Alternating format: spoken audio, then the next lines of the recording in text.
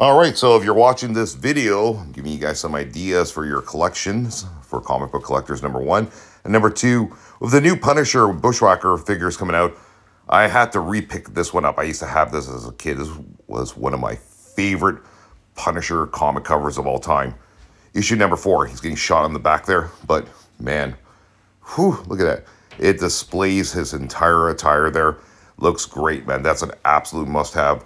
So an idea for you guys, if you're grabbing the new Marvel Legends 2-pack, add it to your collection. Next, I used to love this Wolverine comic cover. It's, you know, there's more iconic ones, but this one here to me works really well for a couple of reasons. Number one, he's wearing the brown yellow costume. Number two, he's in flight pose, action, shows everything. It's a clean looking cover. Number, what, 14? Yes, 14.